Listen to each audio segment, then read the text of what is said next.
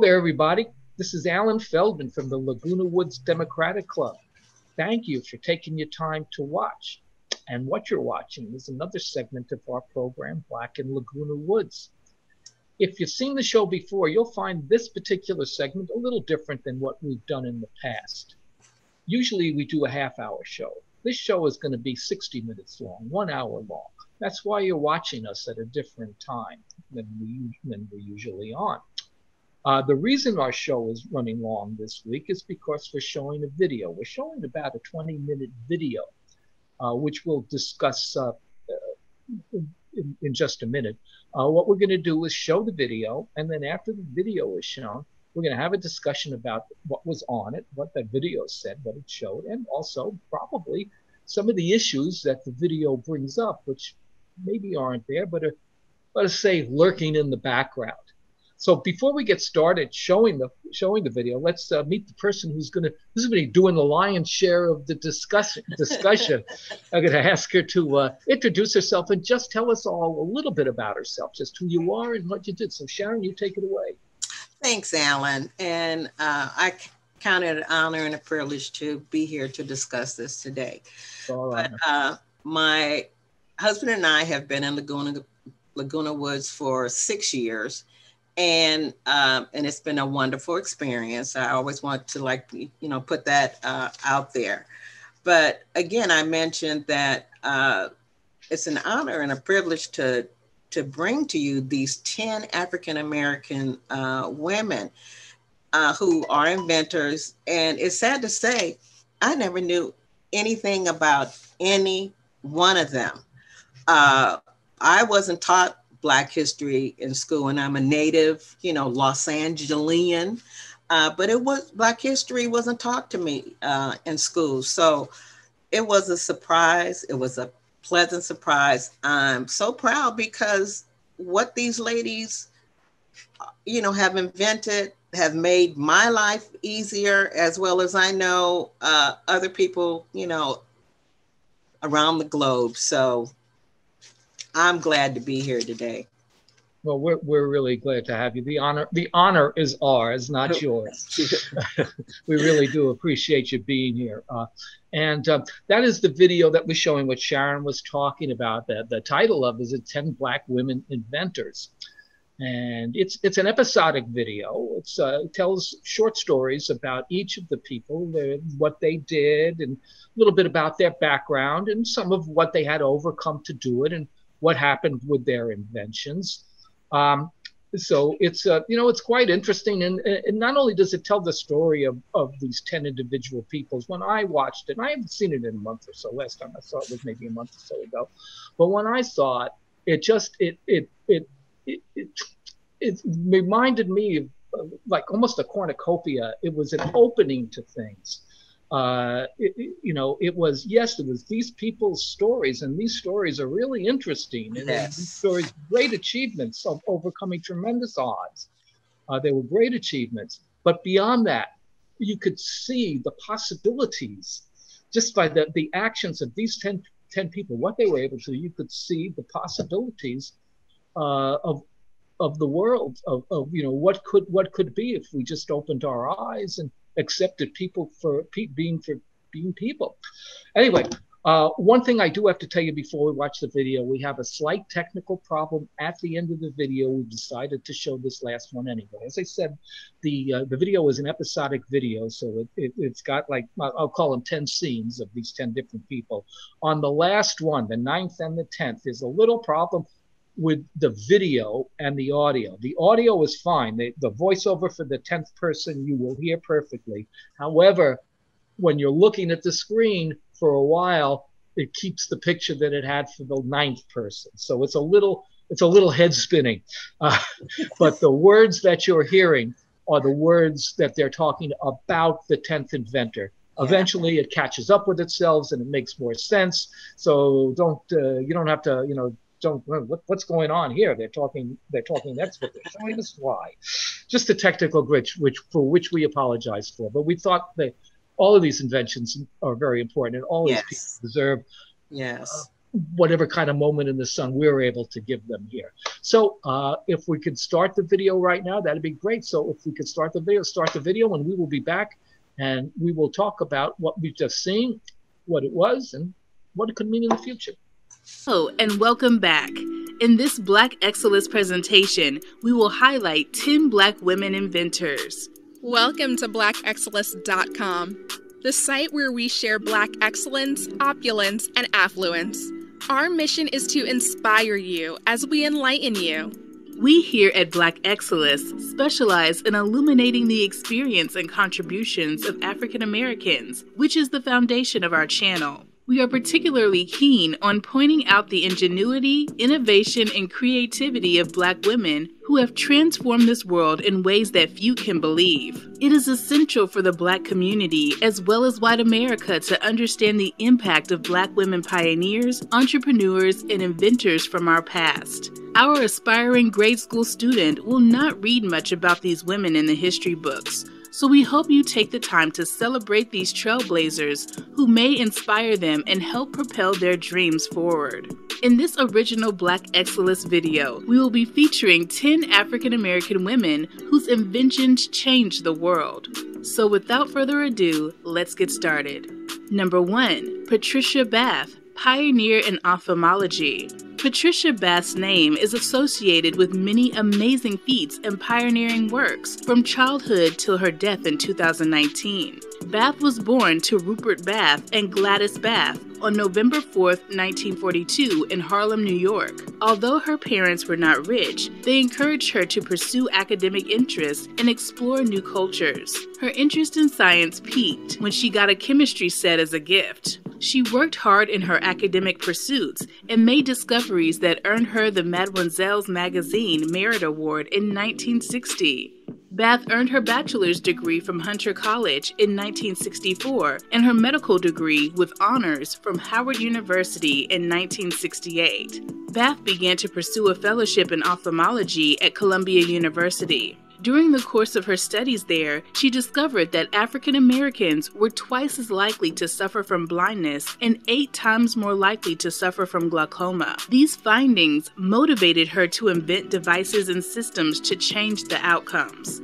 One of her brilliant inventions is the laser phaco probe, for which she became the first African American female doctor to hold a patent for a medical device. The device, which was completed in 1986, provided a less painful and precise treatment of cataracts using laser technology, and she received the patent for it in 1988. With the device, Bath was able to restore the sight of people with about 30 years of blindness, thus pioneering laser eye surgery as known today. She also pioneered community ophthalmology clinics during her residency years and co-founded the American Institute for the Prevention of Blindness in 1976, which established that eyesight is a basic human right. Bath won many prestigious awards in her lifetime and continued to advocate for innovation and telemedicine.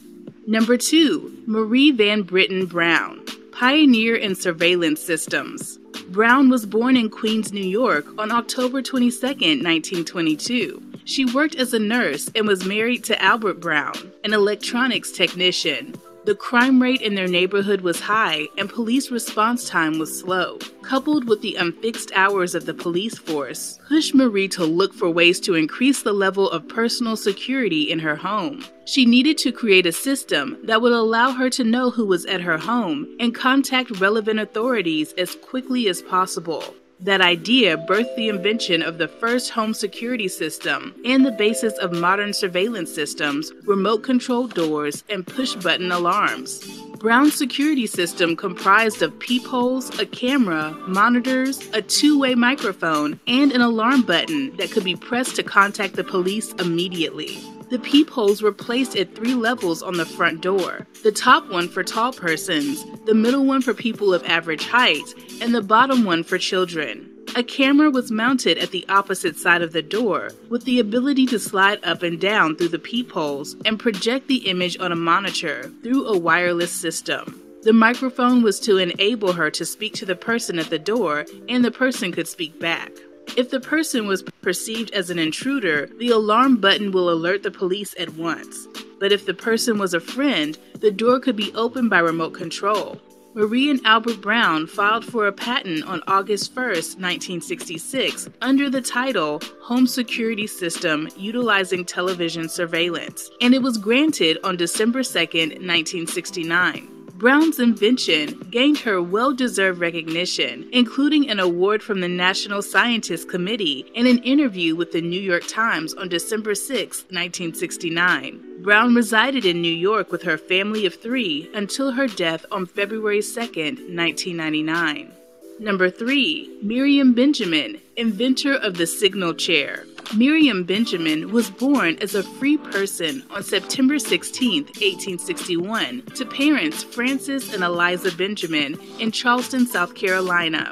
Her family moved to Boston, Massachusetts with the hope for better schooling. She attended high school in Boston, then moved to Washington, D.C., where she worked as a school teacher and a federal clerk. She later enrolled into Howard University Law School. While Miriam worked as a school teacher, she invented the honk and signal chair for hotels. She thought of a way to get the attention of the waiters in a hotel from the comfort of your chair. The chair had 2 components, a buzzer button and a light signal.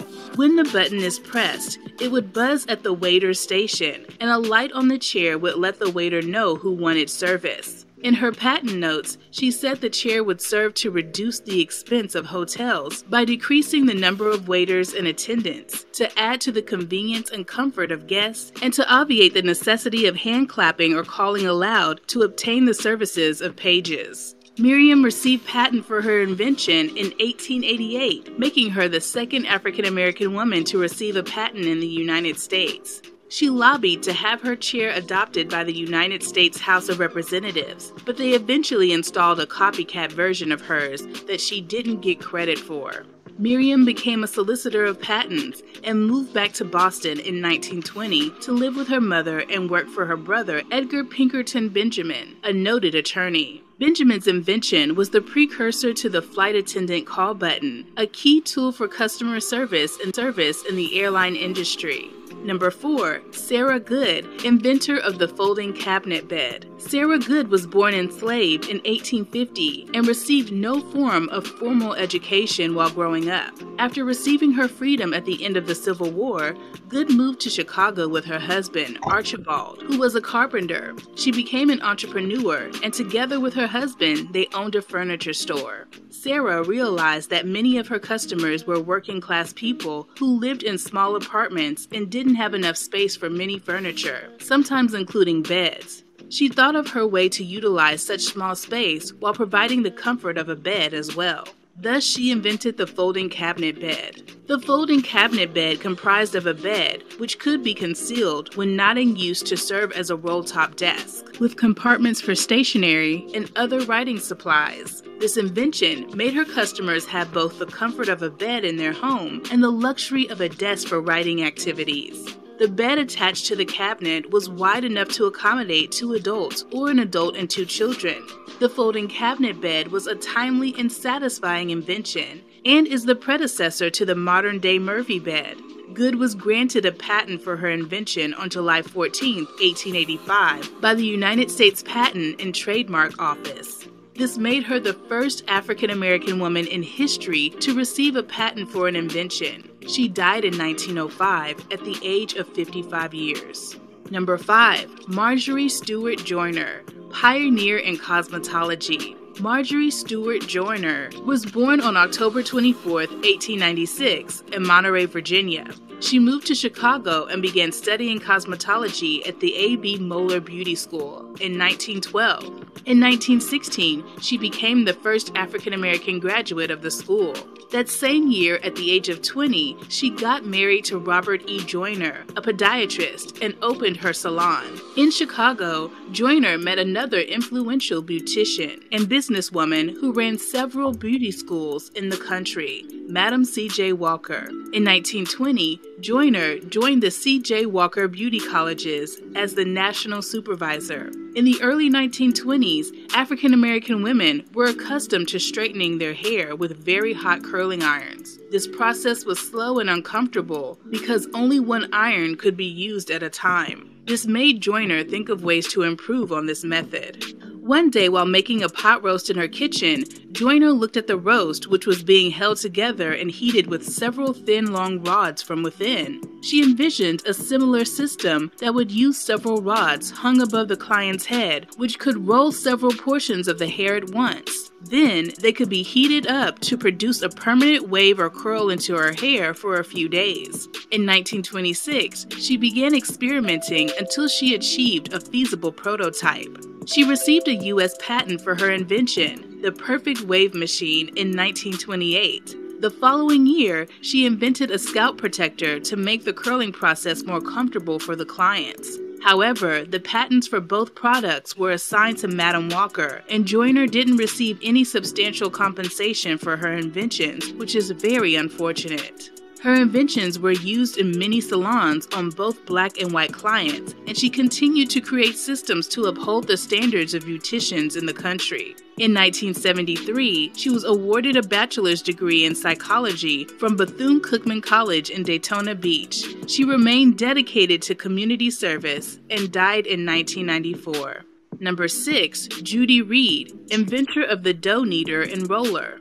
Judy Reed was born during the time of slavery. Therefore, there is no proper documentation available in regards to her birth and childhood. However, it was discovered that she lived in Washington, D.C. when it was unlawful for enslaved people to be taught how to read and write, and would be harshly punished or killed if caught learning or teaching. In January 1884, Reed applied for a patent on her dough kneader and roller. The device was an improved design on existing dough kneaders. Her device comprised of 2 rollers, corrugated slats, a covered receptacle. This device allowed dough to mix evenly. As it progressed between the 2 rollers, carved with corrugated slats that would act as kneaders. Then the dough passed into a covered receptacle to keep it clean and protected. The patent was granted September 23, 1884, to a person who signed X for this dough kneader and roller. It is believed that Judy Reed signed X because she was unable to spell her name or write. This technicality is the reason why Reed is not officially recognized as the first African American female patent holder. Number 7, Sarah Boone, improved the ironing board. Sarah Boone was born as Sarah Marshall in 1832 in Craven County, North Carolina. In 1847, at age 15, she married James Boone in New Bern, North Carolina. Before the Civil War, she and her husband moved to New Haven, Connecticut. She worked as a dressmaker while her husband was a brick mason. As a dressmaker and a mother of 8 children, Boone found ironing of female sleeves and garments difficult to iron because they were curved and slim. Ironing in that period was done on either a pair of chairs or across a flat surface with an iron heated over a stove or fire. This was usually done in the kitchen because of the proximity to the stove or fire. Boone invented an improvement to the already existing ironing boards. Her board was designed to be effective in ironing sleeves and bodies of female garments. The board was narrow and curved, which was the fit of a female sleeve in that period. The board was reversible, thereby making it easier to iron both sides of the sleeves. It was also suited for ironing curved waist seams of garments. In her patent application, Boone stated that the purpose of her invention was to produce a cheap, simple, convenient, and highly effective device, particularly adapted to be used in ironing the sleeves and bodies of ladies' garments. Boone's ironing board was granted patent on April 26, 1892. Boone passed away in 1904. Number 8. Ellen Eglin, inventor of the clothes wringer. Ellen Eglin was born in 1849 in Washington, D.C., where she lived through her childhood and adult years. While living in D.C., Eglin worked as a housekeeper and a government clerk. Washing clothes at this time was only done by hand, and wringing out the clothes and drying them was also done by hand. Ellen realized that there had to be a better way to wring water out of the clothes, so she put her mind to work and came up with an invention that changed the process of washing and made it very efficient and comfortable. She called it the clothes wringer. In the 1800s, Eglin invented a clothes wringer, which was a machine that comprised of 2 rollers in a frame that was connected to a crank. The clothes would be placed in between the 2 rollers, and as the crank was turned, the clothes would have the water pressed out of them. She applied for patent and was granted. However, Eglin sold her patent to a white person who was interested in manufacturing the product for a token of $18. In 1890, she was featured in the April issue of the Woman Inventor magazine, where she was asked the reason for selling her patent, and she replied saying, "You know I am black, and if it was known that a Negro woman patented the invention, white ladies would not buy the wringer. I was afraid to be known because of my color and having it introduced to the market. That is the only reason." The buyer of the patent went ahead to produce the product and made considerable financial rewards for it. Eglin's wringer is still being used today. Number 9. Lyda Newman, inventor of a new style of hairbrush. Lyda Newman was born in Ohio in 1885, but she lived in Ohio until the late 1890s, when according to the official census records, she became a New York City resident. Newman was a hairdresser by trade and also a women's rights activist. She fought alongside well-known women's suffrage activists for women's right to vote. As a hairdresser, Newman thought of ways to improve her business and came up with an improved hairbrush design. This was a period when women were becoming self-aware and standing up for their rights. And Newman not only brought revolution as an activist, she also designed hairdressing products that added to the ease of women. In 1898, Newman applied for a United States patent for a new style of hairbrush. Her hairbrush design included features that promoted efficiency and hygiene. The bristles were evenly spaced in rows, with open slots to guide debris away from the hair into a compartment, and a back that could be opened at the touch of a button for cleaning out the compartment.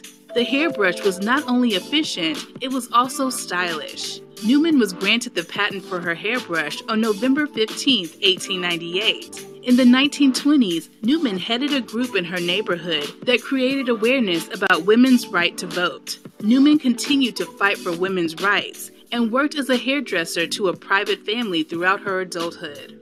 Number 10.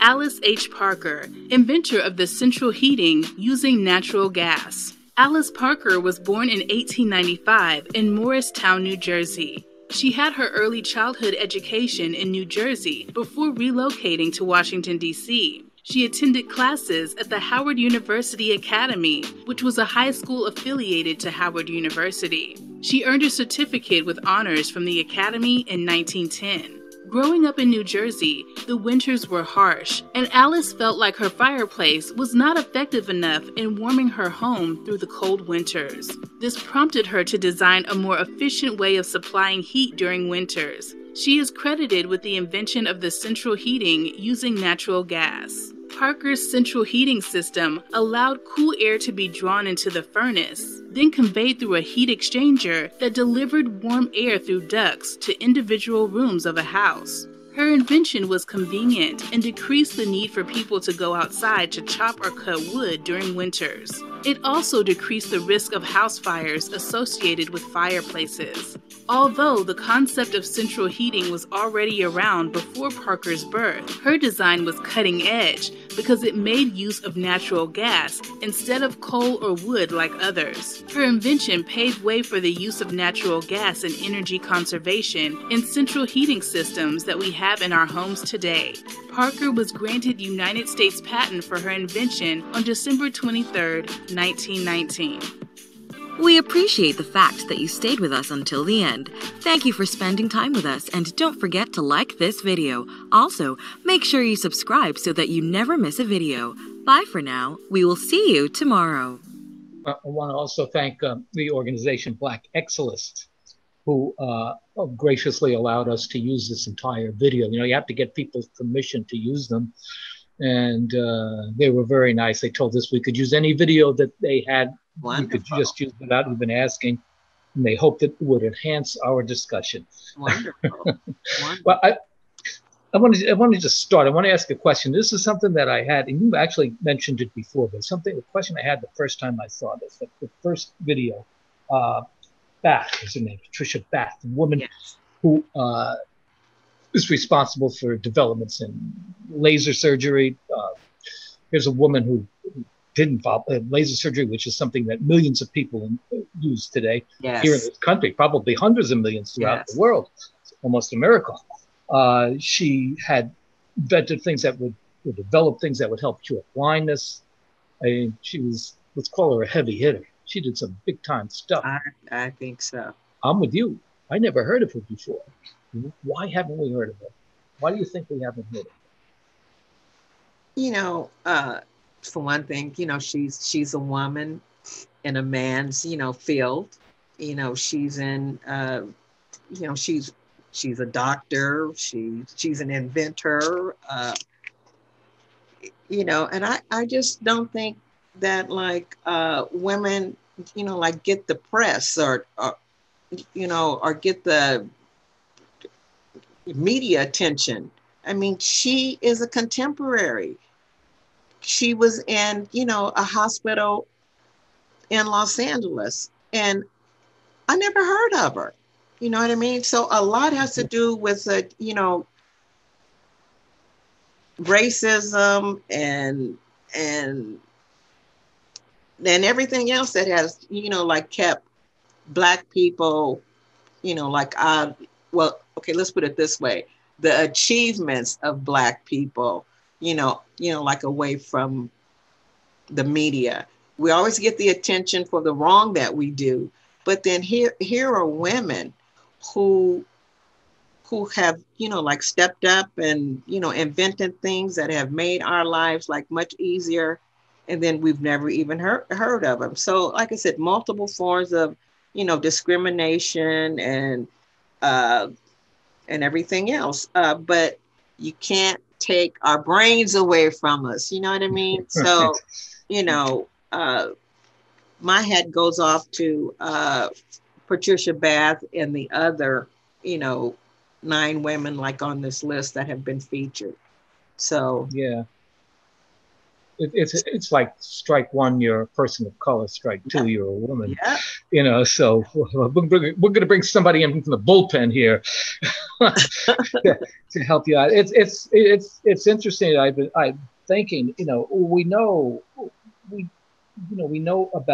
Walter Reed, right? The medical hero who cured yellow fever. We know Dr. Salk and Dr. Sabin, both polio. We know Alexander Fleming, who discovered penicillin.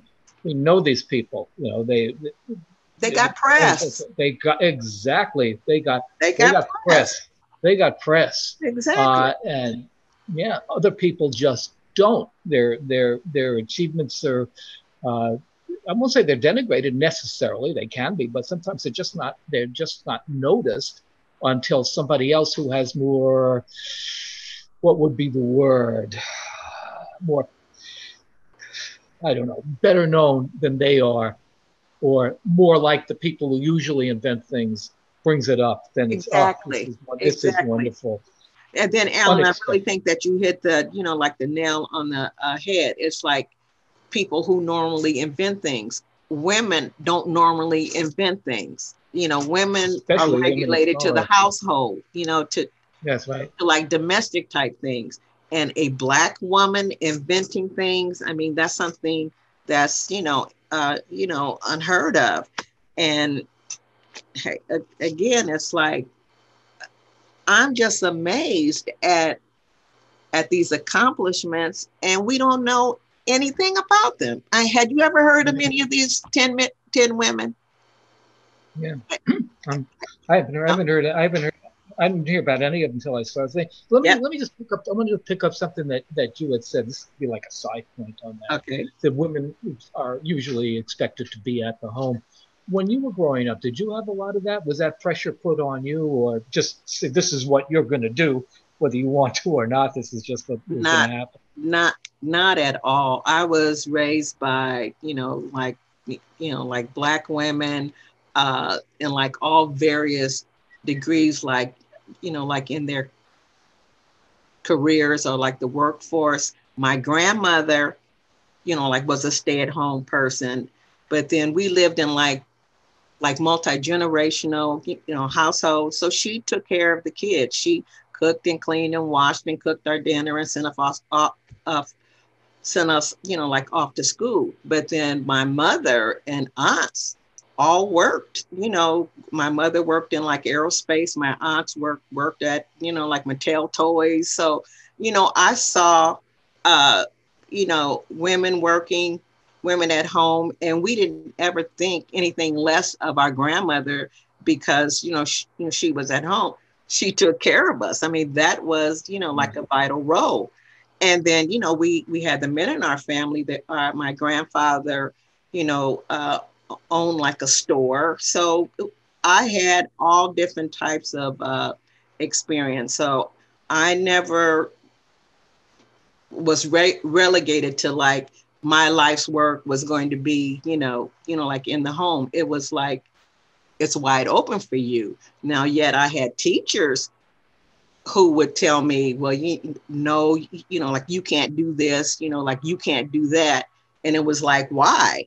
But, no, I never got that message, like growing up in my household that like the world is your oyster. It's not it's not your oyster. So I saw women in all type of roles. You had expectations, both you and your family had expectations for you. Yes. I think that's really important when you're a young person. You're just it's easy to follow a path that's kind of laid out. Exactly. And see, I'm the first one in my family to even go to college. Okay. And my family, I came from the South, like to California. And, but I knew that education was the way for me. So, and I was the first to graduate, in my family. So.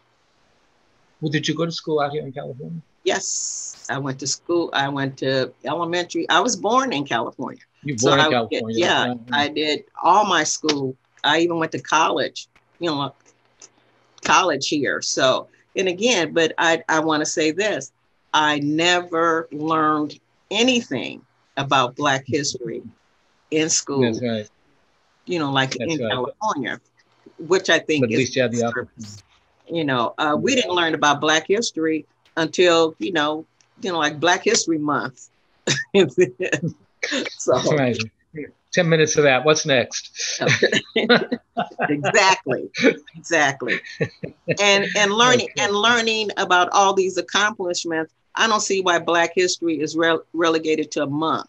To me, these women, I mean, it should be something going on, like all the time. I mean, these women are great, Let's move to another one. Let's talk about another one. The woman who invented basically the surveillance system. She was number 2. Then the second person we spoke of.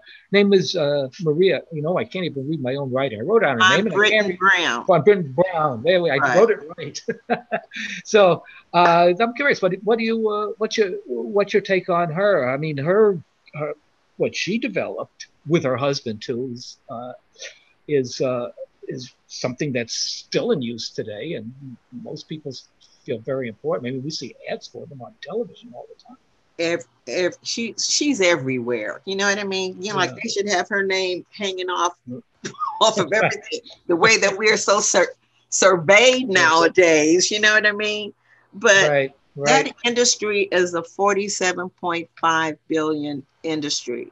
And I have never heard, again, I know that I'm repeating myself, but she's the one who invented all this stuff out of a need, like for her family's safety. And it's like, why? And every time like I hear each of these women and like what they've invented, my question is, but how did they benefit financially from like all of this? You know what I mean? Yeah. It's like, they should be super rich, so, like, I'm not sure, like about, is it Marie Van Britten Brown? But I just sure hope that she was able to get paid financially, like out of all this, because we're talking about closed circuit, like television, and if anybody has benefited in any way from any surveillance system, they should think, like this African American woman. I really do think that a subtitle to this whole thing is "A Day Without an African American Woman," like in your life. And it feels like we can't get away from them, because, I mean, it's like some of the simplest things. Some of the things that you wouldn't even think of, an African American woman invented. And I am just so proud of that. I really am. So yeah, it's quite an achievement. It's especially with the obvious obstacles that people have to come. Not only obstacles to be able to be in a position to do the work, because as a rule, African Americans don't have a lot of wealth, which means that you can't sit there and think about surveillance systems. You got to knit those clothes. You got to sweep them floors. You got to do that stuff. You got to do what you need to do to work. But yet they did. But they did. Yep. Even with all of that, they still were able to,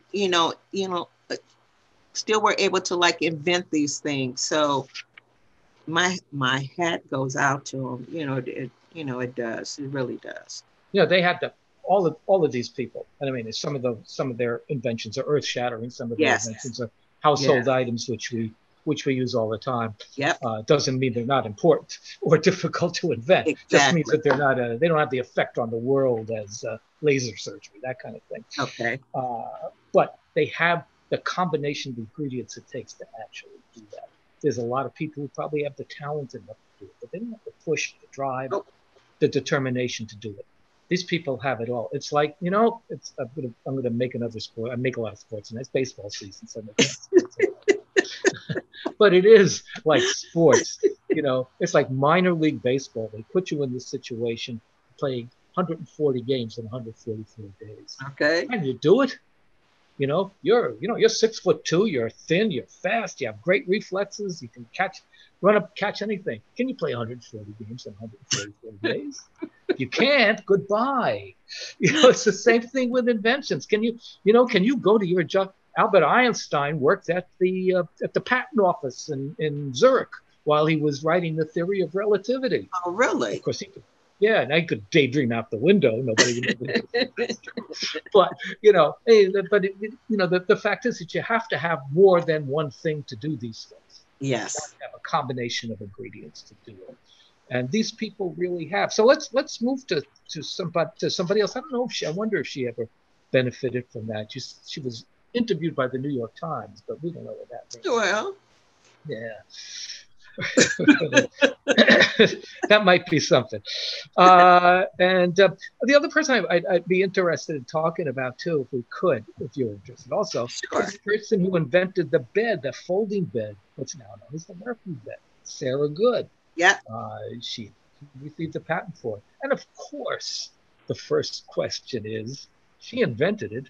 Why is it called the Murphy bed? The Murphy bed. Why are we saying the good bed? Why isn't it the good bed? But anyway, I'd be interested in your thoughts on that. That's kind of a side thought. We won't. But it really is. That really is the thought. I mean, how is it that okay, she was born in slavery, no formal education, but because of the size of, of the living quarters, she was able to come up with what they called a folding cabinet that had, that led down into a bed. I guess the only difference between her and William Lawrence Murphy, who was an Irish immigrant, was that his bed was on springs and it went up, until the wall. That's the only difference. It wasn't a piece of furniture like with the desk and you fold it out and sides and it was the bed. His was like a wall thing, like, and it came down. But still, why aren't we still calling it, like a good bed, not a Murphy bed? And probably because, he was male, and women aren't supposed to be inventing anything. So even though she was the first African American to receive a patent of any kind in 1885. And Murphy's bed was patented in 1990. And from what I understood with about patents is that, patents grant the inventor the rights to patented process, design, or invention for a designated period in exchange for a comprehensive disclosure of the invention. See, now I thought before I started researching this that once you got a patent, it was for life. They're only for designated, like period of time. So I didn't copy and copyrights also. Oh, okay. See, so copyrights also. I think you have exclusive use to it for X amount of time. And I know you can renew your copyright. I'm not sure if you can renew your patent. And actually, copyright gives you very good protection because the Walt Disney Company needed copyrights to copyright Mickey Mouse and Donald Duck, all those characters. So copyrights now will last basically they will last forever, thanks to the Walt Disney Company. Okay. So I don't know about patents. No. But yeah, it is. I mean, we don't even know, or we didn't know until today, that the Murphy bed is actually an improvement on something that existed before. Yes. That's not even mentioned. It came right out of his head. It was as if nobody else really thought of it. So I guess another person I'd like to talk about also is maybe just briefly, but the person who did the Dough Kneader and the roller, her name is Judy Reed. The thing that got me is that she's signed by an X. She couldn't read or write. How could she invent something if she can't write? What kind of ingenuity does that take? Exactly. And it does say that like little is written about her life, but she was garnered the title of being the first African American to receive a U.S. patent. So she was like the first. The other ones were up there, but she, she's the first. And my thing is, if she signed it, like with an X, I mean, who do you have to be president in order to do that? I mean, how do we know like that's her X or like somebody else's? You know what I mean? I mean, I'm just asking. I'm just saying. Good boy. Make your mark. Exactly. So well, that's just the thing. We discussed some of these beforehand, and that would kind of slip by me when I'm looking at it now.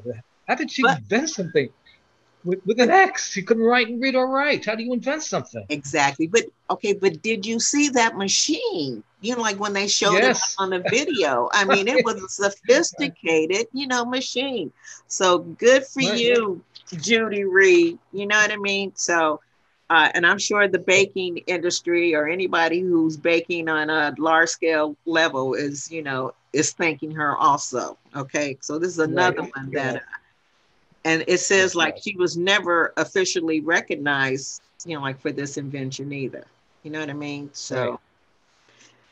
Well, the thing is, I've been able to read and write basically since I was 7 or 8 years old, but I can't invent that. I haven't got the other parts of the equation. No. But then what's amazing too, Allan, is that Black people were the ones, like who were doing all the work. So we invented things to make our lives easier. That's right. You know what I mean? That's right. Have you ever tried to knead some bread? No, you probably haven't. No. But if you watch some of these cooking shows sometime and watch them, I do. That is labor intensive. These inventions were done to make our lives easier. You know what I mean? Because we were, working for people. So it wasn't the people who were working for who was doing all this stuff. we were the ones doing the work, whether it was in the house or, like wherever else they had us working. You know what I mean? So, it's almost the converse of sports. Look at the sports we have. They're all, upper body strength, using your arms, using your legs, agility, speed, strength. Why is that? All invented by men. Yeah. They leave out the endurance part, the part about, being supple and being able to rotate and use your hips and all that, which are the things that women do better. But men invented them, so this is what we play. Exactly. It's just what you're talking about. So we got to move on here because we're starting to run.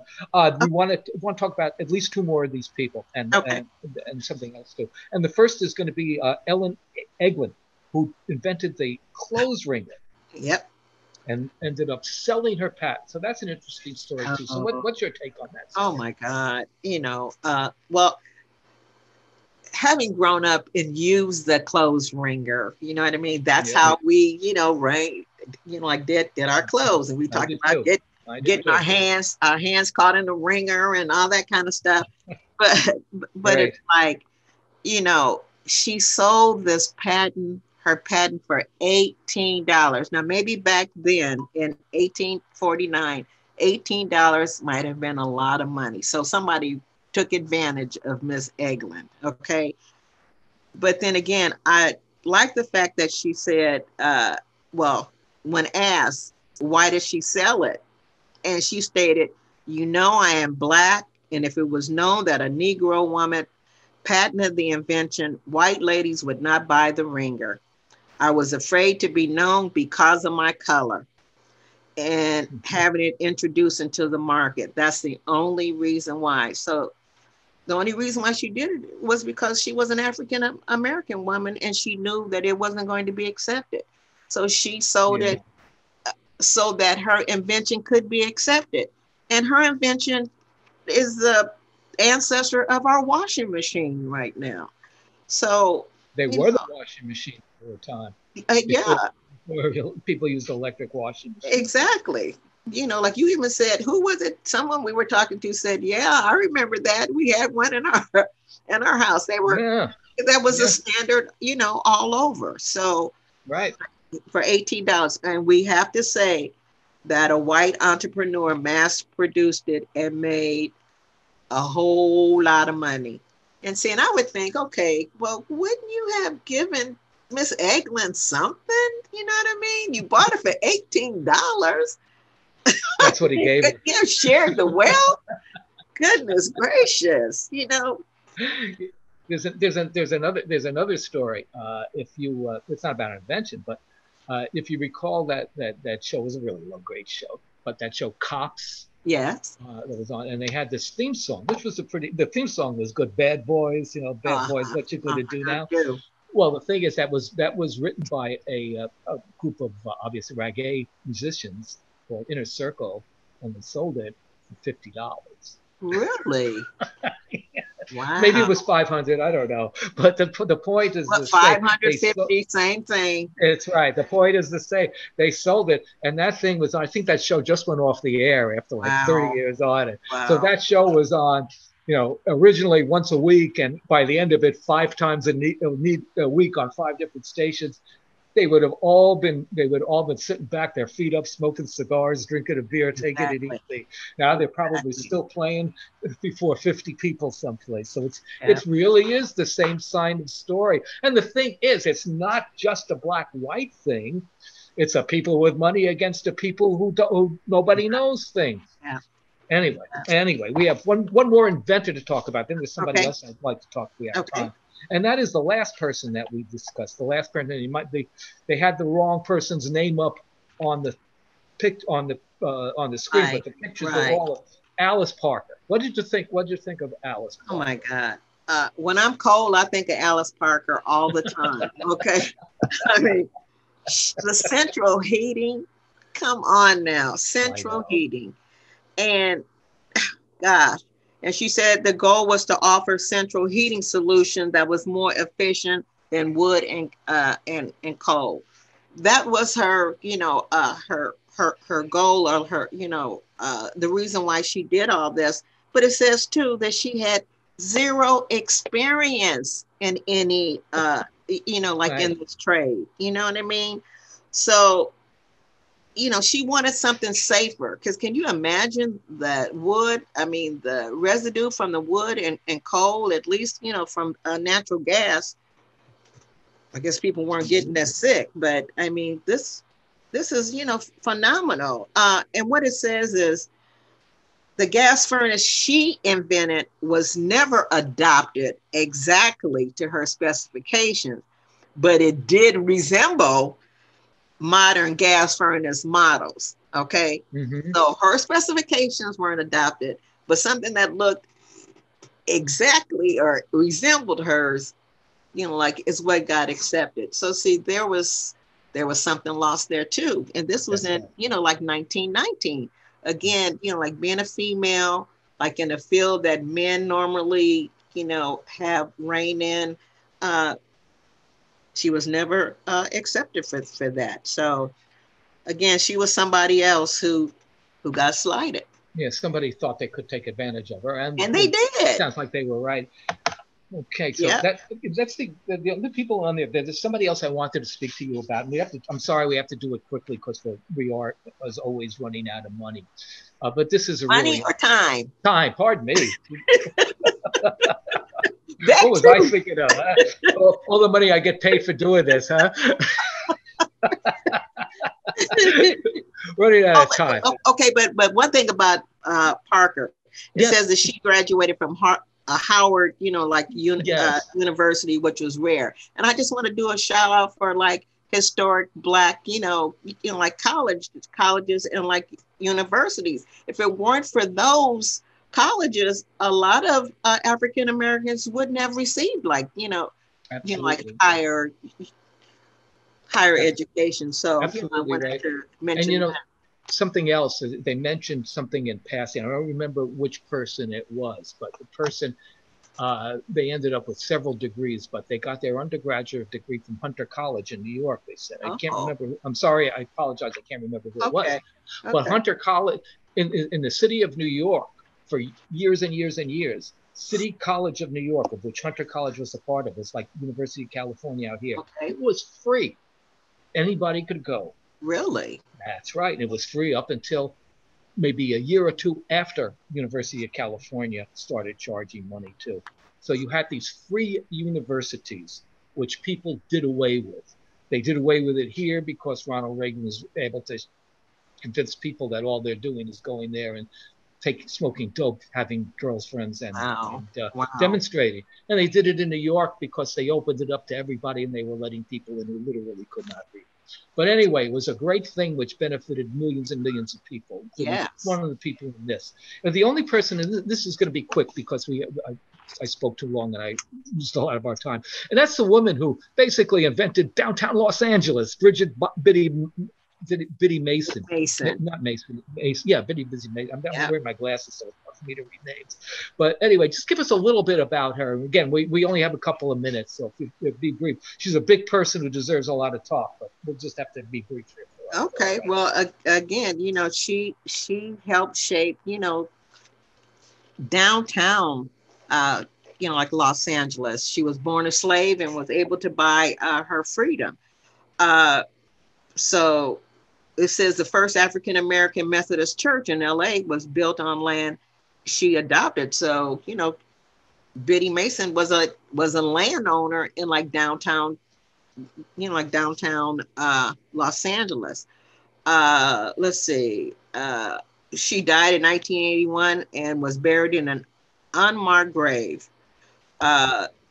So the only thing we have of Biddy Mason right now is a plaque in front of the First American Methodist Church in downtown LA that is standing right now. So although she is credited, you don't hear a lot about her, either. Again, she shaped downtown Los Angeles, an African-American woman. My personal feeling is that if she was a white man, there wouldn't be a plaque to her. There'd be a statue. She'd be up on a horse someplace. or wielding a hammer or holding a sword.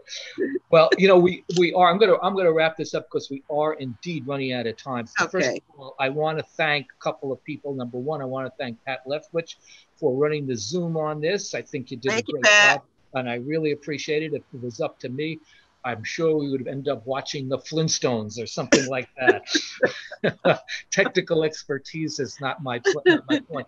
And another thing I want to say is, because I'm the constant on this program, people think that I do all the work to bring all of this together. I'm the one who gets the guests and decides the topics and does everything. And the fact of the matter is that's simply not the truth. I have probably the easiest job of anybody on this.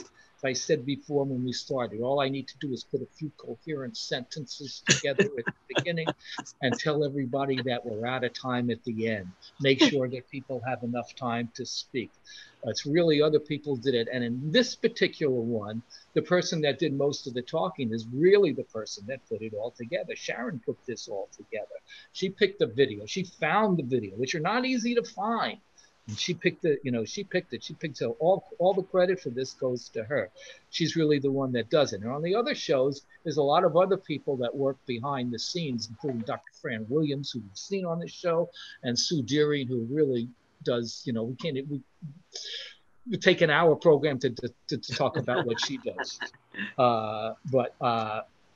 So I just want to make sure that people understand that now, since we have a little more time on this program than we normally did. But really, that's really what we have today. And Sharon, I want to thank you personally very much for putting it all together, staying on top of it. And I thought that you were terrific. You really were. You knew what you wanted to say, and you said it. But then, Allan, I also want to shout out to like Lorna Ryan, who was to be on the show, because she did an awful lot of research too. So I wanted to thank her, as well as Dottie, Hawkins also. So two women here who live in the village, who really helped me put this on. So I wanted they were very helpful. I got an email that Lorna had sent that you forwarded to me, and a lot of what we talked about was based upon what Lorna had learned and brought up, and maybe I don't know her, so maybe she just knew it off the top of her head.